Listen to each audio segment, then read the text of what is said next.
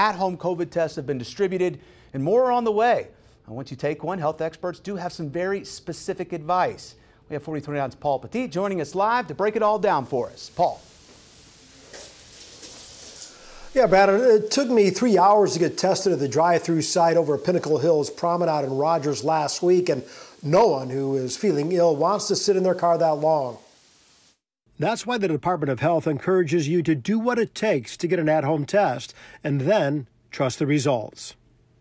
False positives are very rare compared to the false negatives. So if anything is positive, I would still consider that as a positive test. And if you are still doubtful and if you want to go and get tested, you can go and get tested. I would urge you to get tested the same day. And of course, the faster you learn you're positive for COVID, the quicker you can isolate to ensure you don't spread it to other members of your family.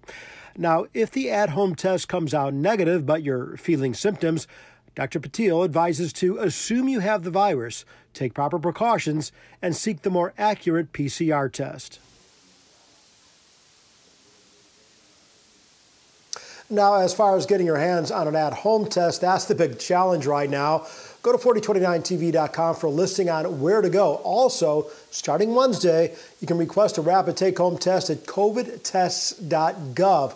Now, keep in mind, it could take 7 to 12 days to arrive. We are live at home in Rogers. Paul Petit, 4029 News.